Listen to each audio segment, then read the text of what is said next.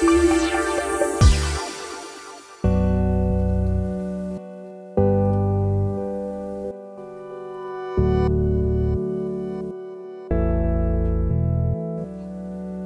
PT-AT6000 is our newest home cinema projector. It has a brighter image going from 2000 lumens with the AT5000 to 2400 lumens. So a brighter picture, and also has increased contrast ratio from 300,000 to 1 to 500,000 to 1.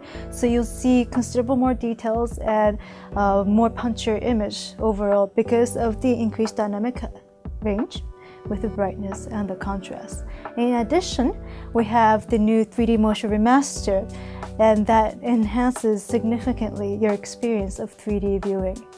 And what this does is, with the 3D active shutter system, because the left and the right eye, the shutter has some time lag between the glasses shutter system, that actually causes an incorrect parallax when seeing 3D in motion. And in movies, that's almost all the scenes. But what we do with the 3D motion remaster is we compensate for the time lag of the shutter system, of the shutter glasses, so that you get smooth moving images. And in addition, some of the features that you couldn't touch in 3D before, for example, the lens memory and keystone, although we don't recommend keystone, and also zoom and focus, all those can be moved in 3D mode. We are still using the infrared glasses because for a projection system, we expect more people to watch the projector rather than the TV system. So for many people to be watching, the IR system is better than the Bluetooth. So that's why we stuck with the IR system for now. Some of the changes that we made in the AT6000 optics is we added the new 220 watt lamp, a red witch lamp, going from the 200 watt lamp in the AT5000.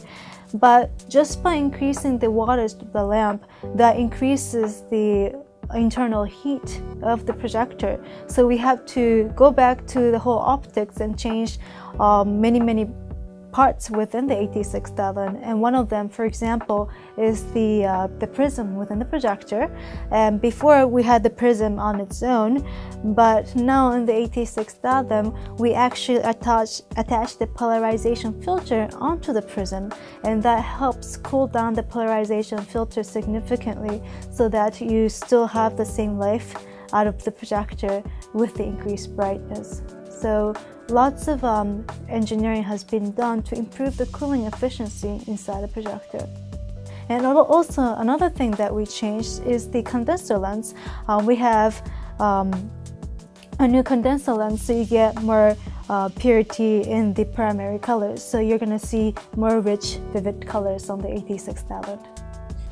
With the PT-AT5000 and the 6000, and also going back all the way to the A500, we've always worked together with the Hollywood specialists and the filmmakers so that we can recreate what has originally been intended by themselves when they created those films.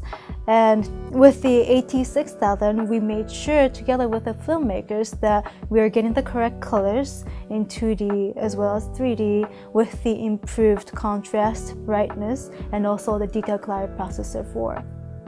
Going back to what detail clarity processor is if you have a standard sharpening engine, what that does is it adds sharpness to the whole image. And when that happens, you get a sharper image, but it adds sharpness to everything, so in return you get a flat looking image. But what the DCP does is it analyzes the different frequency, so low, mid, high, super high frequency, and tries to figure out where the detail is embedded, and tries to bring out the detail where a lot of detail is embedded, and doesn't bring out, for example, the defocused area, so that you get a sharper image, but don't lose the sense of depth as a result.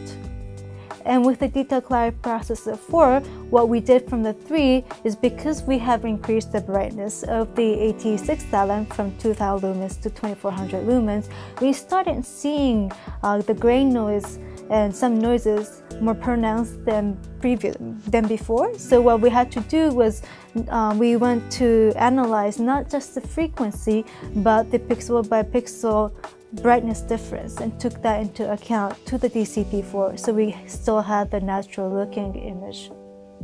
With the AT6000, we offer different adjustment tools, and we do have the preset Cinema 1 and Rec 709 in terms of the picture mode, but we have many additional adjustment features.